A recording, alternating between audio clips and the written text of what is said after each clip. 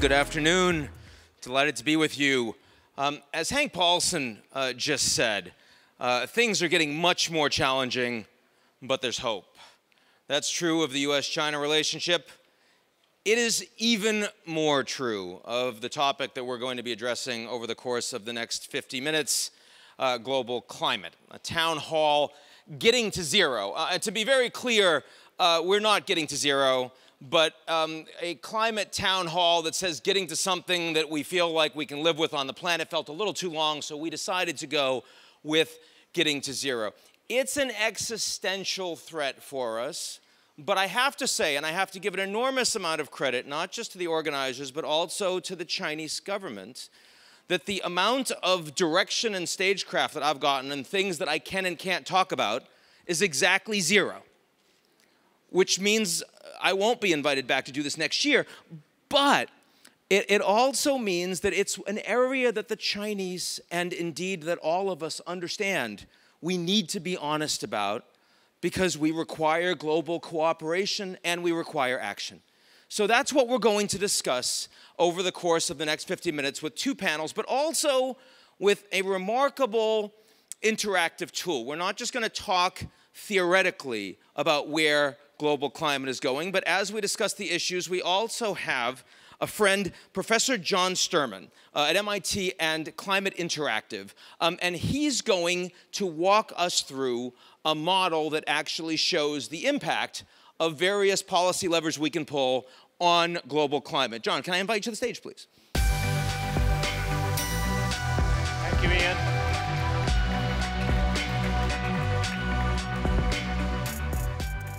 So John, show us your model, show us how it works. Great. So we need to bring it up on the screen. There it is. We call it En-ROADS. And let me tell you why we've been developing these interactive climate policy simulations.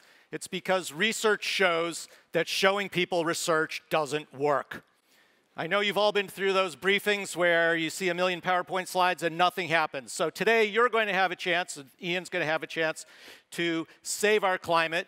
Right now you see on the left side primary energy use, historic data from 2000 till now, and then projection based on standard assumptions out to 2100 with coal in brown, oil in red, natural gas in blue, renewables here in green, biomass and nuclear power on top. And that pattern of growth in primary energy leads to these emissions of greenhouse gases from forestry in green, fossil fuels in gray, fluorinated gases, methane in blue, and nitrous oxide. And that leads us to the catastrophic level of warming by 2100 of over 4 degrees C. This is not compatible with prosperity or health or civilization. And what we're going to do now is give you all a chance through Ian to see if we can bring that level of warming expected down towards 2 and striving for 1.5 as in the Paris Accord. Ian, what would you like to try? So at 4.1, obviously, we're long Beijing, but we're really short Shanghai and Shenzhen, right? And so we really don't want to be there. Let's throw, to start us off before we get the panel out, a couple of things that are already very much in the policy discussion. First, with the exception of my government in the United States, almost everyone out there recognizes that we need to move on coal. So first, why don't we actually move coal production down? Great. So there's multiple ways to do that. I'll click on the coal button, and let's try something that Mr. Bloomberg is actively campaigning for. We'll stop the construction of all new coal infrastructure in the year 2025. Watch what happens here. It makes a big difference. We have to keep the fossil carbon in the ground. So by stopping the construction of all new coal infrastructure, coal production peaks not in 2025, but later because of the existing fleet of coal infrastructure, and then it declines, and we're getting more renewables, a little bit more gas, and a little bit more nuclear to fill the gap. So we're not increasing energy poverty. That took us down 0.5 of a degree C. That's a big impact. Keep the fossil carbon in the ground. Okay, let's go to another one. Nuclear power. Great. So we can certainly increase that. We absolutely can. We're already getting some. Let's subsidize nuclear power pretty aggressively. You can see that blue wedge gets much bigger. But what happened to the temperature? basically nothing. So you're basically saying nuclear power, despite the subsidies, isn't moving the outcome. Why is that? So watch what happens here when we subsidize nuclear. No subsidy, subsidize. You do, in fact, get a lot more nuclear, but what's happening to the green wedge of your other renewables, your wind, solar, geothermal, and the storage to go with them?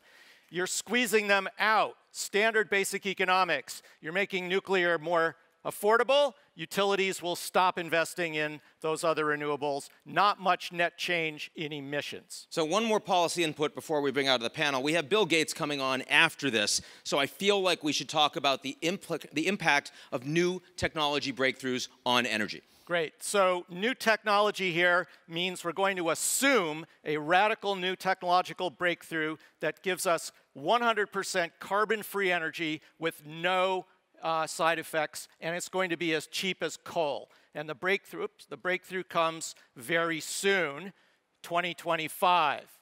This would be like we had fusion in 2025. No fusion advocate believes that's possible.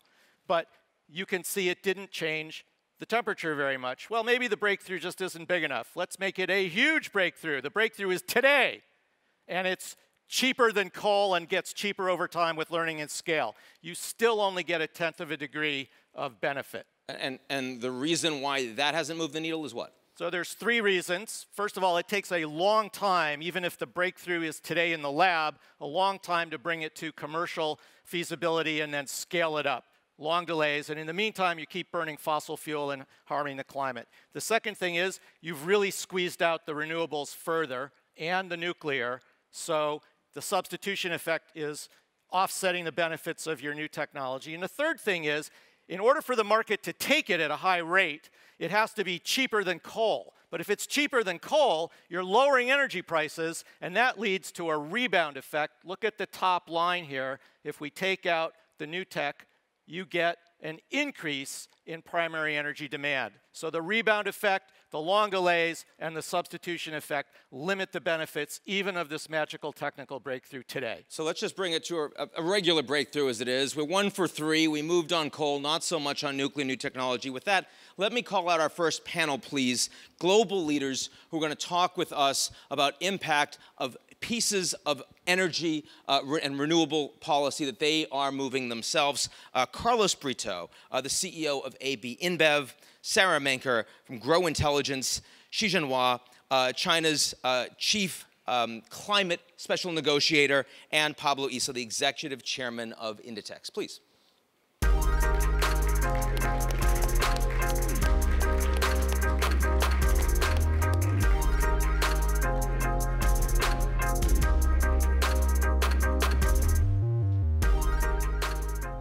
Okay, so we'll get from my policy wonkery to some concrete people doing real things. And let me start to the left with Carlos. You know, you've talked very publicly about just how committed you are to sourcing a lot more of your electricity globally from renewables. What have you actually accomplished so far? How much do you think it's moving the needle? How optimistic are you about the near-term future? Well, not only we're committed, but we're delivering on it. So 2 years ago, we announced that by the year 2025, we'd like to have 100% of our purchased electricity coming from renewable sources. And in 2 years, we're already, from zero, we're already reaching 50% by the end of this year. So if you go, for example, for a brand of ours, Budweiser, in the US, for example, it has a symbol that says that every Budweiser you buy in the US comes from renewable sources in terms of brewing. And so we have this already in Mexico, in the US, in Brazil, in India, China, and Australia. So we're very committed to it. And in terms of the broader supply chain, I mean, when we think about inputs for your company, we're talking about aluminum, we're talking about water, we're talking about agriculture. How are you changing supply chain? What are you doing on ag? What are you doing on water? Yeah, you touched on a very important thing. I mean, no water, no beer. That's simple. So sustainability for us is our business. It's not just a part, an add-on. It's central to our business. So agriculture, most of the water that we use in our business is not in the 4 walls of the brewery. 80% of it is in the ag business. Because of that, I mean, we took advantage of the 30,000 growers and farmers that we have relationships through more than 30 years around the world in all continents. And we're using now more and more technology and data analytics to predict conditions of microclimate, soil, seeds, and to try to instruct them and exchange best practice so they know exactly when to harvest, when to plant, so they can really minimize the impact they have on the environment. How much support? We have already 10,000 of that 30,000 connected to the technology in terms of data sharing. And as you're moving forward on these policies, how much support are you getting from the public sector around the world? Are you seeing governments saying, this is something we want to see replicated, we want to help? It's interesting you say that, because the biggest barrier we have to go now from 50 to 100% on the renewable side is exactly the regulatory side of things. Grids that need to be smarter, governments that need to allow such markets to exist where you can buy and at the same time we're not using sell back to the grid. So all those things are things that we have to work together with the governments. And because we're a global company, together with other global companies, we sit down with governments and try to see how we can make this a better place. So we're on agriculture right now. Sara from Gro-Intelligence, you talk about a global food crisis that's being brought on by climate change. What are the interactions between agriculture and climate change in your view? Yeah, I mean, agriculture is obviously a large contributor to the climate change discussion in multiple forms. One that Carlos touched on, water. I heard an interesting statistic today that, we all know that 70% of water use goes to the agricultural industry, but what I didn't know is that only 7% of that is used efficiently. So there's a lot of kind of space and room to kind of grow efficiencies there. But the second is diets and greenhouse gas emissions due to protein consumption, meat consumption, and the contribution there. And so there's a really large conversation right now around what happens around shifting diets and what does that look like. And if you think of it in the context of new economies, if you take a country like Kenya, where Gro-Intelligence was actually started and then we grew to become a global company, per capita consumption of meat is at about 10 kilograms per capita. If you look at China, it's at about 60, and the US is at 125. So if you imagine a world where sub-Saharan Africa, which is also the youngest population in the world and some of the fastest growing economies in the world, start to move to 60 kilograms per capita, what does it look like? And so we have to start thinking of innovations not just in alternative proteins, but in actually fundamentally changing the way we feed our cattle potentially, because we're also not going to stop eating meat. I mean, do you think it's realistic that large percentages of the population can be incented in a way that's meaningful to change their diet? Again, like I said, the youngest and fastest growing parts of the world are consuming very little meat today. And the example I give is, I'm an Ethiopian. The way we show wealth when you have somebody come over is you serve a banquet and it must include meat. If you serve one with just vegetables, just culturally, right? So demand of food is not just about tastes and preferences, it's also deeply about culture. And shifting culture doesn't happen in the span of 5, 10, 15 years. So we have to start thinking of what that looks like. So to me, it's a mix. It's not a single solution. You didn't mention anything about Beyond Meat, the Impossible Burger, all the rest. That's because it's just not credible, it's taking too long, it's too niche, it's too expensive?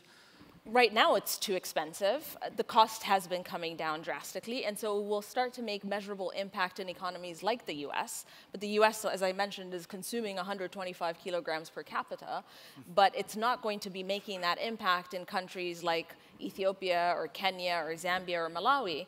And so that's what I'm saying. It's not a one-size-fits-all solution, and we still have some fundamental challenges to get around, right? The average cow in East Africa emits 4 to 5 times more greenhouse gas emissions than the average cow in the US or Australia.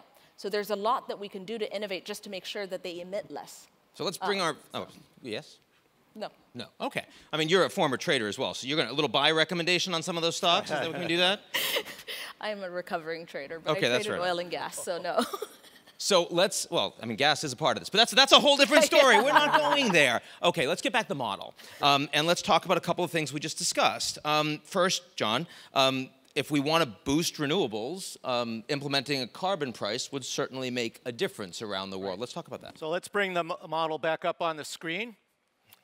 And there we go. So carbon price. Do you have any idea of how large of a carbon price you'd like, Ian? I'm going to, I mean, $50 is what we generally talk about, but I don't know if you consider that enough. Let's try $50 a ton of CO2, and that matters a lot. Now, this is not a big carbon price. To put it in perspective, that would add 44 cents per gallon to gasoline in the United States, 10 euro cents per liter in Europe, and less than a 10% increase in the price of gasoline here in Beijing. So it has a big impact, even though it's a rather modest carbon price, and we're phasing it in over 10 years. Okay, I mean, you prepared, we had an American presidential debate just now. You prepared to get on that stage and say 44 cents a gallon is not a major carbon price? I'm just... Not in terms of what the climate needs. This is a huge market failure, and $50 a ton is just not enough to correct that completely. Okay, let's move one more and talk about ag, and how about reducing methane emissions from ag, which is really critical. So this goes directly what we just heard from Carlos and Sara.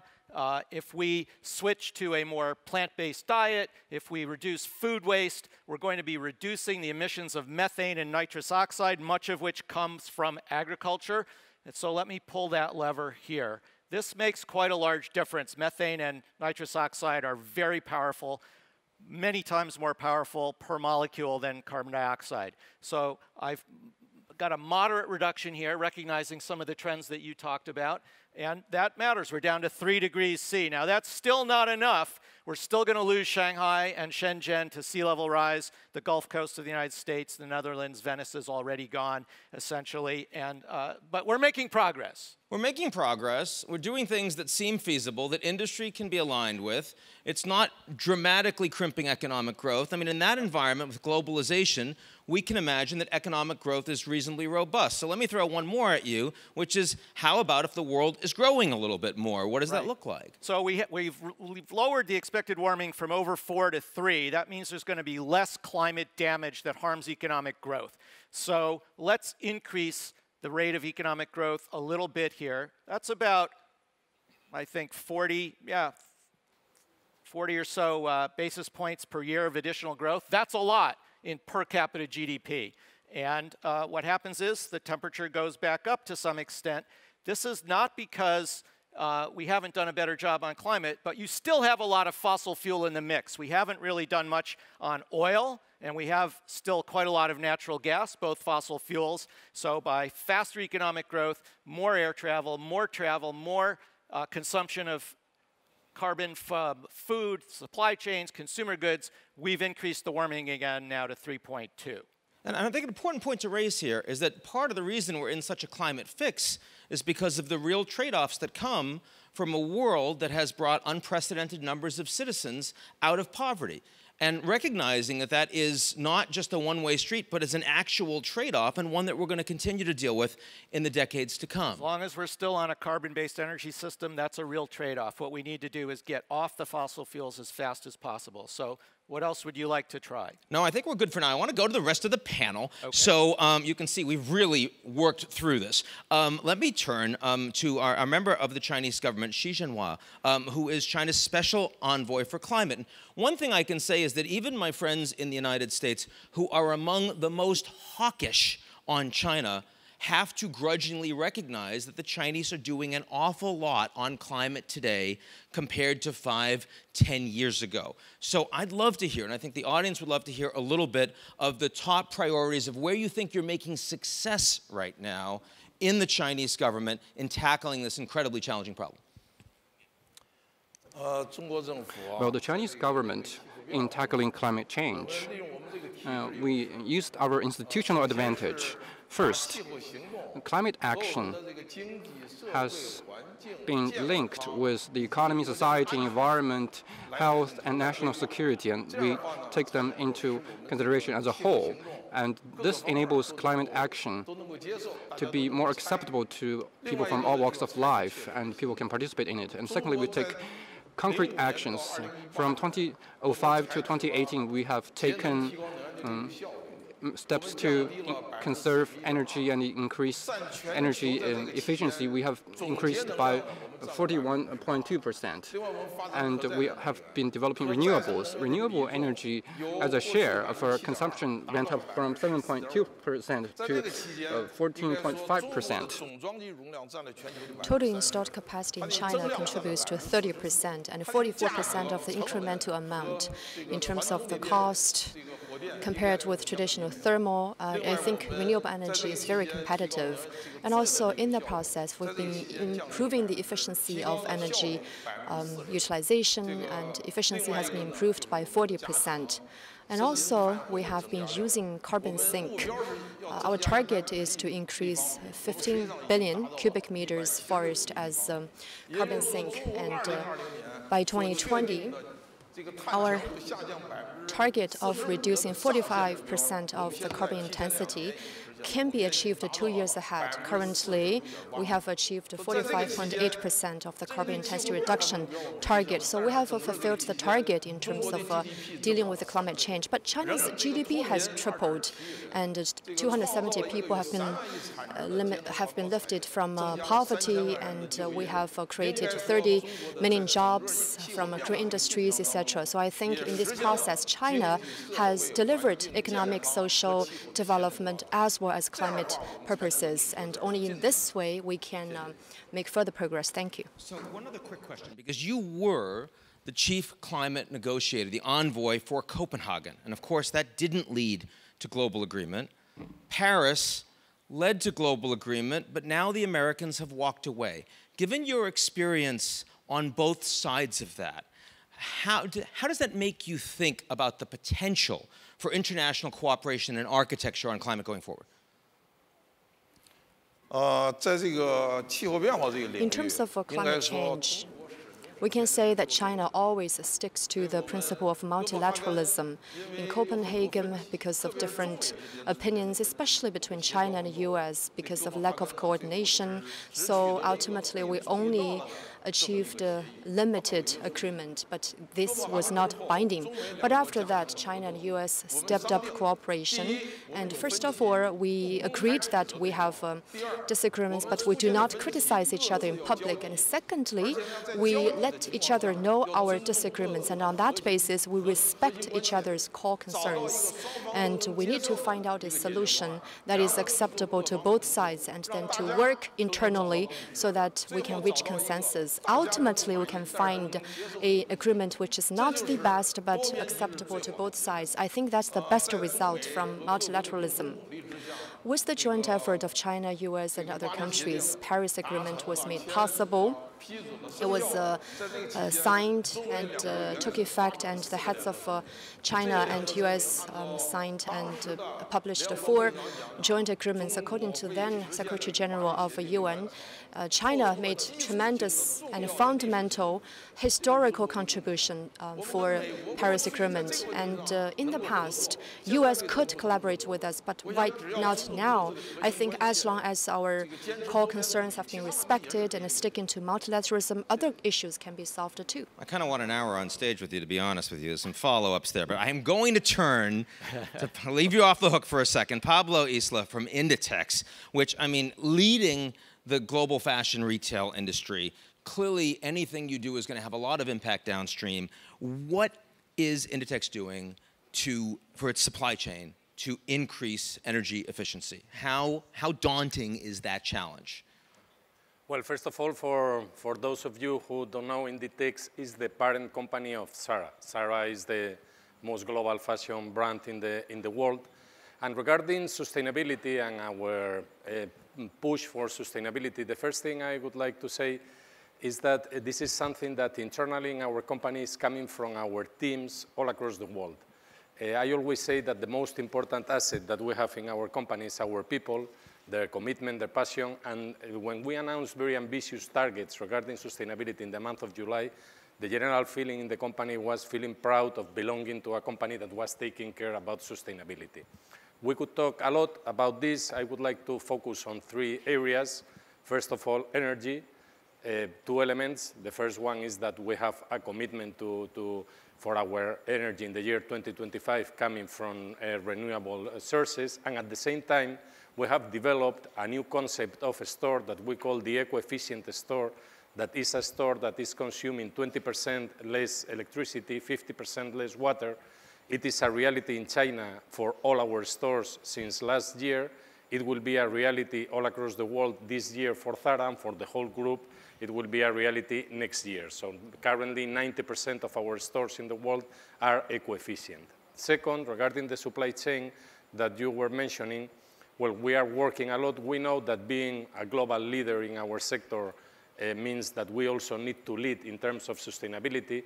In July, we announced very significant and very ambitious targets in terms of sustainable raw materials for 100% for linen, for cellulosic fibers, cotton, 100% recycled polyester, all these commitments for the year 2025, and at the same time working permanently with our supply chain to be more sustainable from every point of view.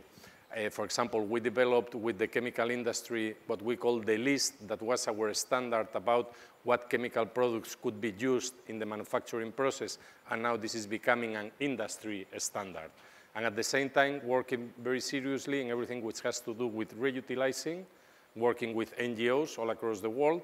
For example, something very specific, we began in Spain, Shanghai and Beijing, and now we are expanding New York, Paris, London, the possibility when you order online, we take back, if you want, garments that you don't need anymore, and also working in recycling, particularly with the MIT. Now, you said some of these are becoming industry standards in relatively quick fashion. What's the response mechanism as you're rolling out some of these policies as the industry leader, where you see competitors start to actually pick it up? I think, well, in this sense, last August, it was signed what was called the Fashion Pact by more than 50 companies in the fashion industry with similar targets to this I am mentioning. And I think everybody is getting more and more conscious in the sector that we need to become more and more sustainable. I mean, one thing that's fairly obvious from this conversation is however concerned we are about lack of international coordination, the public sector not moving fast enough, there clearly is not only a lot of initiative, but also speed and coordination in the private sector. So with that, let's go back up to the model, if you don't mind. And I'm going to ask John if he can move a new policy lever, but from the private sector, energy efficiency and electrification and transport and buildings and industry. Let's get some efficiency there, because that's what we're talking about. This captures much of what you just heard about supply chain efficiencies and transport. That helps quite a lot, and buildings and industrial processes. And with moderate levels, we're down to 2.9. This matters quite a bit. Energy efficiency, the fastest, safest, cheapest way to get where we want to go. And how does that efficiency track? What sort of savings? I mean, if you give just some numbers behind the model there so people can see what we're looking at.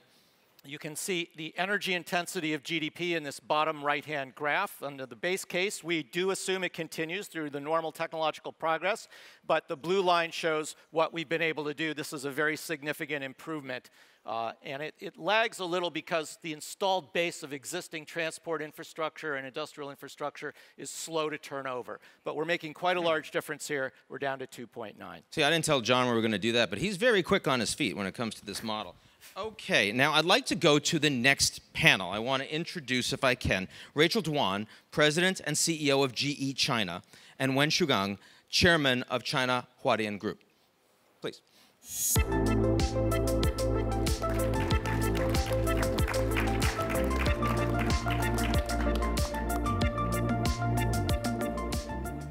So we've just explored a number of real actions taken by industry to move efficiency and change climate goals. Now I want to talk about the folks that are directly in the energy mix, and particularly here in China, because, of course, the emissions and the future emissions are largely being made here. So with that, Rachel, let me start with you. And I want to ask, talk to us a little bit about where you see the energy mix in China right now. Sure. Well, really what's happening in the changing dynamics of the energy mix has been unprecedented. I think the long dominance of oil and coal is in decline. It's been clear. And I think the renewable is clearly moving from the margin to the mainstreams. There has been nowhere the change is more obvious than here in China. So if you're really looking at the energy generation capacity here in China, back in 2000, coal accounts almost for 70%. And this year, we'll go slightly down to 60. And then the government has set very aggressive goal to bring it further down to below 50 or even further down to 30. But in the meantime, renewable goes the opposite directions. So back in 2000, it almost accounted for nothing as of the overall energy generation capacity. However, this year, it jumps to already over 22%. That's mostly in solar and in onshore wind. But with the added on the offshore, I think the goal is really kind of reach the 30% by 2030. Now, I think there are various factors that plays into this: pricing signals and competition between different fields, environmental concerns, including climate change.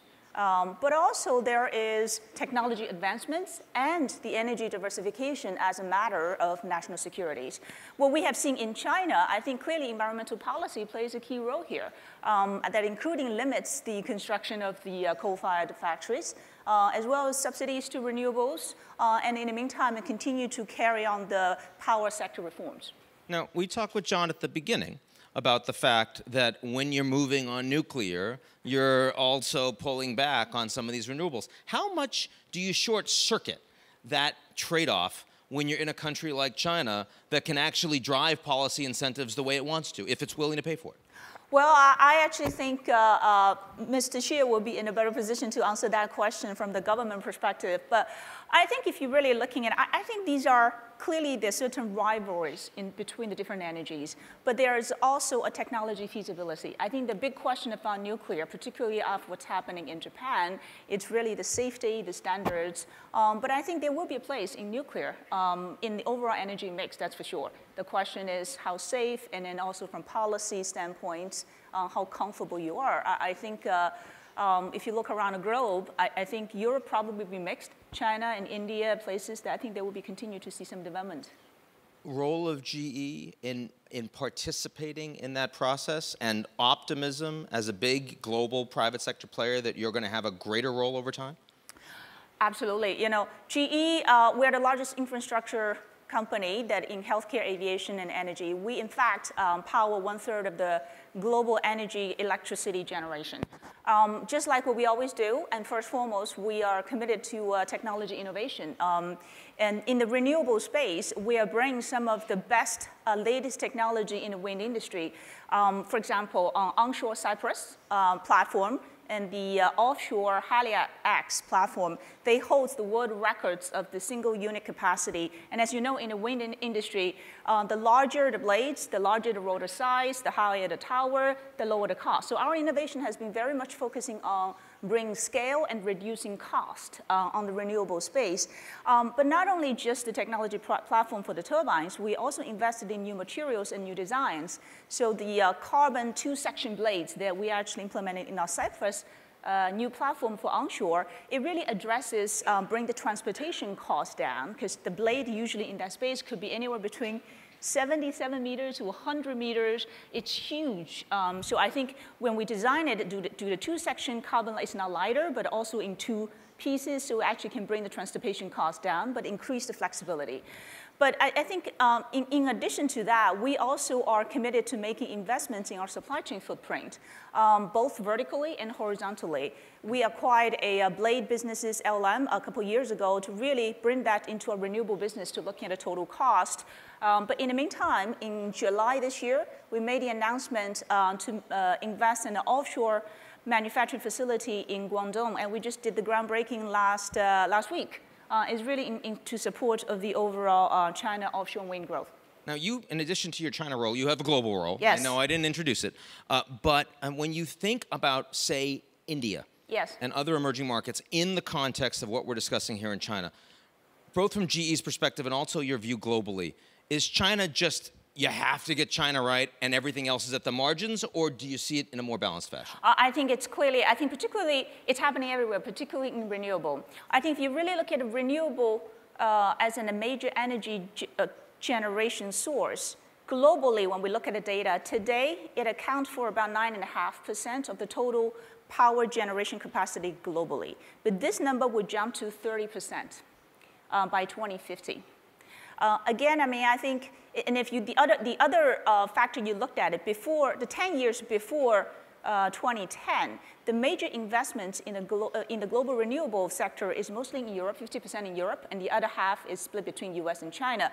But just in the last decades, over 170 countries around the world have set very aggressive goals to getting into the clean energy, including renewable. But I think one difference would be China is a bit more self-sufficient.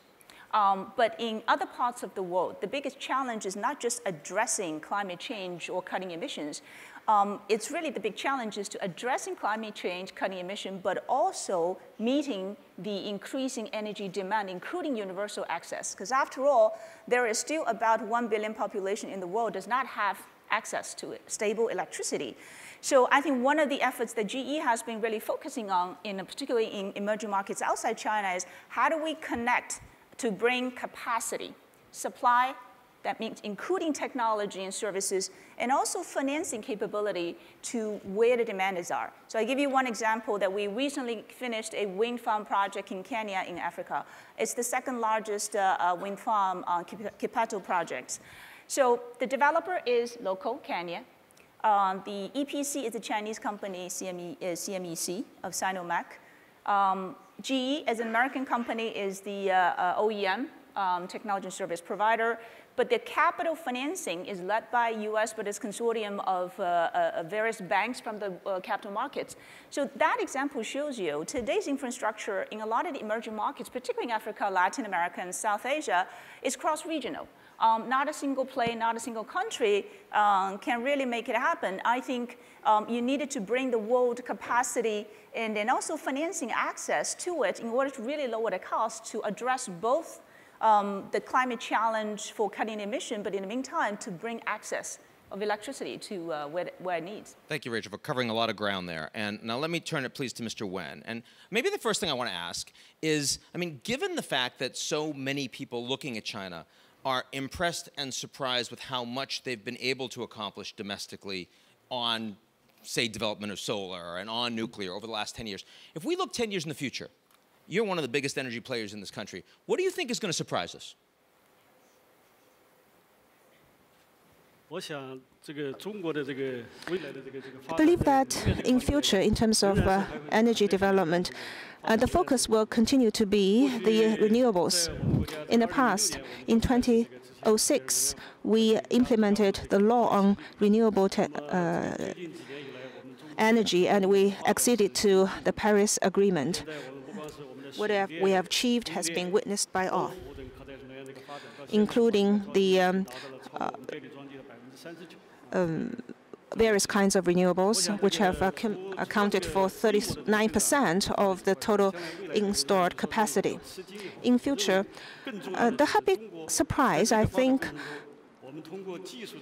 lies in the wider application and upgrading of technologies as a way to reduce the cost of renewables or reduce the threshold of renewables so that clean and renewable energy technologies from China will serve the Chinese market, but also markets in other countries. We can provide experience and technologies in this regard. This will be the focus of our efforts in future. And when you think about your partners internationally, as you heard from Rachel, you know, the Chinese are a little more self-sufficient than a lot of these other countries. And frankly, the Chinese are becoming more self-sufficient every day.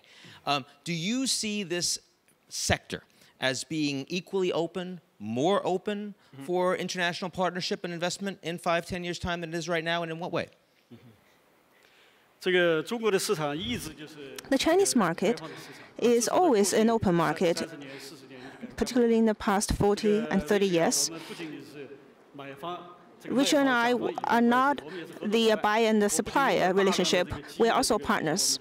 We have used a lot of GE gas turbine, and we just had a meeting with the chairman of GE, and later on, we may set up more joint ventures with GE. The Chinese side will continue to open itself wider to the world. As President Xi Jinping said, that we will open wider to the world and will continue to do the same. Do you think that going forward, as China's capabilities increase, we have to see a lot more export, right? And we're already seeing that through Belt and Road. Do you think that China's model is significantly different in the energy mix of its exports now than it is domestically? And do you think that's going to change? The Chinese experience can be offered to other countries as reference, but it should be combined with local conditions, especially in terms of the energy strategy, to see whether these countries are rich in resources such as oil and gas, or like China and the United States with a lot of good resources. Middle East countries have installed a number of solar energy equipments so that their renewable energy capacity will be as par with the traditional or conventional energy. Well, our experience can be taken as a reference, but we do not export our technologies or experience to other countries. They have to suit their own needs. And I have one question. I have no idea what your answer is going to be, but I'm really interested. If there were one additional piece of policy that you could see from the Chinese government in the next 5 years that you think would help what you're trying to accomplish, what would it be?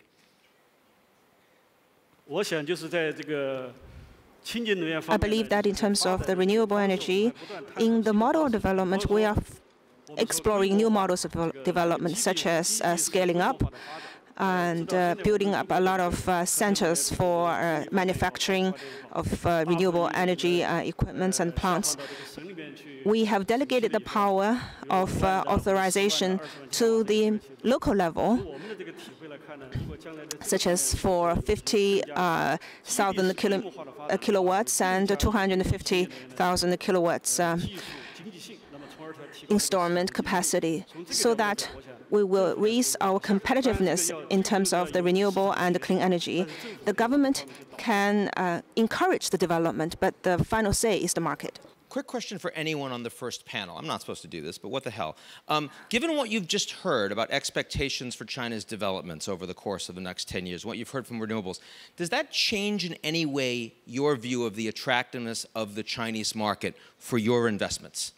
Well, China is already a big market for us. Oh, I know. And it's, we already implemented part of our renewable strategy in China. But listening that's a priority also for the government, and ever more of a priority going forward, is good news for us. Because not only it makes business sense, but it's also goes in line with what the Chinese government's trying to accomplish. And we learned here in China that one thing that's valued a lot is when we can bring experiences from around the world to China. Because if there is one thing that China does a lot, is they're always willing to listen and learn from other people's experience. Correct. And more they teach the world what to do. So, I mean, this is back and forth. So that's something that would be very welcome, like industries like us, for industries like us. Pablo, you want to throw in a view?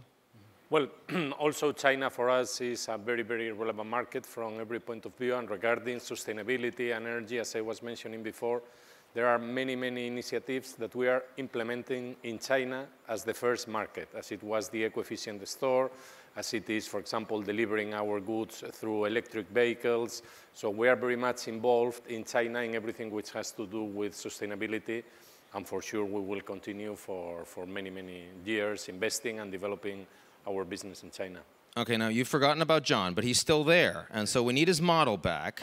And I mean, from this panel, it's pretty clear that one thing we are going to see from China is a lot more renewables, right? And so given that, and given other changes in mixes in emerging markets around the world, what's an effective way to policy lever we can pull that's going to show us that change? Well, what I heard was additional subsidies and other means to promote renewables, so let's do that.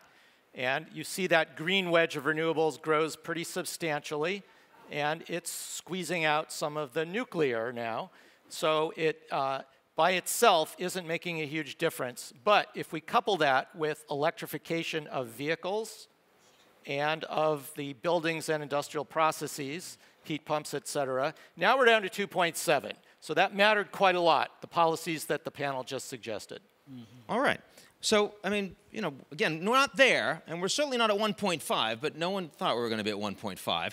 But let me turn to the audience now. We actually are meant to be a little interactive here, and I want to start with Rupa Purushothaman, who is the chief economist for Tata Sons, and I believe she's right here. Is that right? Yes, she is. So she has a question. Thank you. Hi, everyone. Thanks for that. So I feel that much of the hope in the climate change conversation seems to rest on us finding some breakthroughs in this new technology that you mentioned. Can we really get to where we need to go if, for whatever reason, these new technologies don't seem to come to pass? Right. So that is a great question because there's a lot of risk in assuming that there's going to be a major technical breakthrough that gives us zero carbon energy cheaper than coal. Model back up, please. Let's keep it up. Yep, let's bring the model up. And so let's see what happens if we look at a scenario where we don't have that magical breakthrough. So I'll take that away entirely.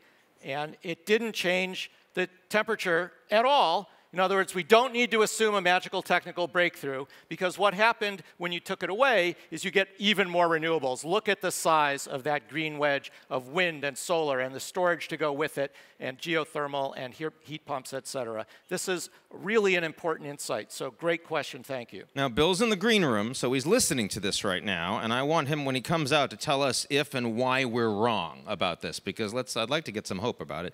Okay, now let me look to the mayor of Helsinki, Jan Vapaavuori, who is right here in the front row. Thank you very much. The city of Helsinki has a commitment to become carbon neutral by 2035. And that's why I'm asking, what would be the impact if all cars in the world were electric by 2035?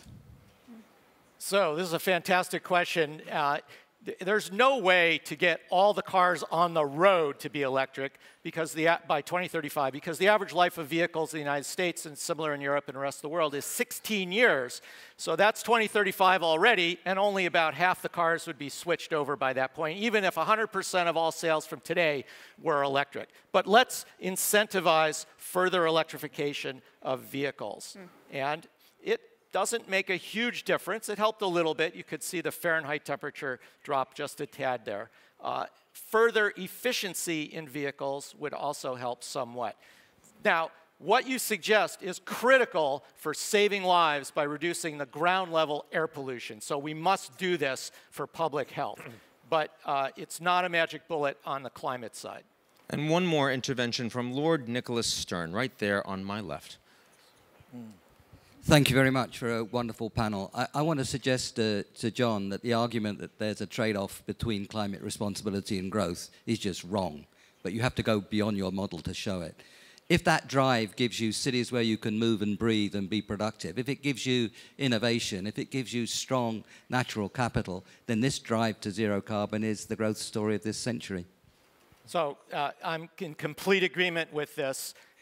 But in order to break that alleged trade-off, we have to get the carbon out of the energy system as fast as possible, not only because it limits the damage, but because it drives the innovation that you're talking about in the investment and the job creation and the improvements in public health.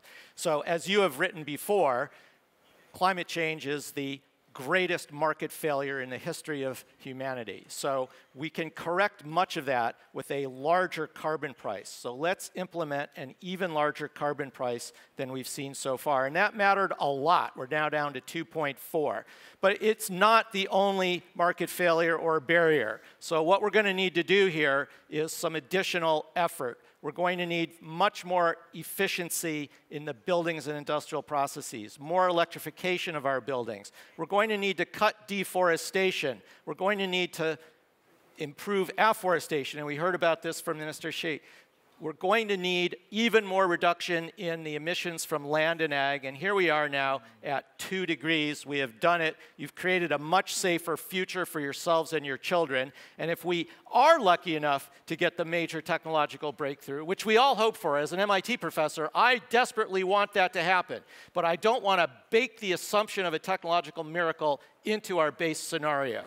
So If that happens, great, and if it also happens that we can get significant technical breakthroughs for carbon dioxide removal technologies, some of which we can do today through land and ag policies and perhaps BECCS and biochar, now we're down to 1.8. This is a much safer world. It is possible, and when we do this, faster economic growth will not have a trade-off against the climate. Thank you very much, John. Now, Mr. Xi, you Special Envoy, you wanted to make a point, and I'm certainly going to allow you to do it, so please, an intervention. For the two questions, I think we should approach the two questions in such a way that, first of all, we need to set a global and a national emission reduction goals.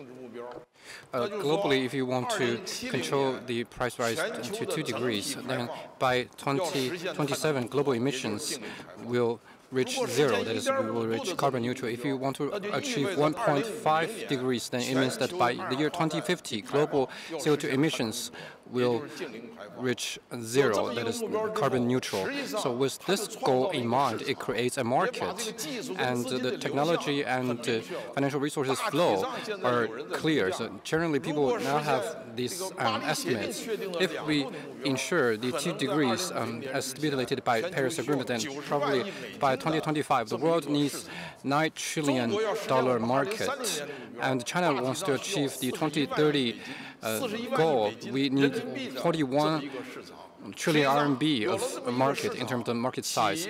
With such a market, companies, research institutes know where their technology and financial resources can go to. Apart from setting goals, the government can also introduce relevant economic policies, encouraging certain things and banning certain things. So it uses market approaches as well.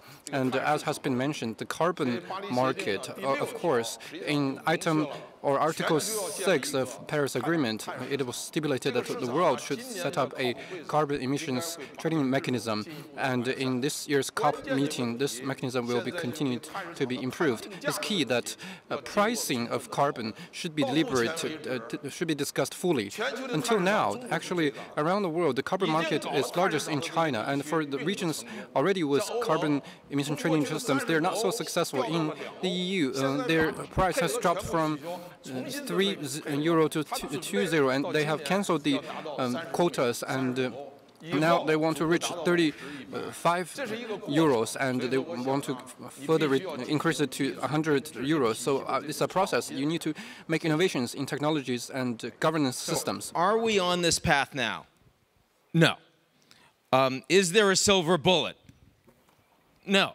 Can we bring the model back up just so people can see that? Sure. I mean, there's an awful lot in the policy mix here. But there's also no question that whether we take these steps or whether we don't, climate is one of the very few issues out there that's actually bringing the world closer together.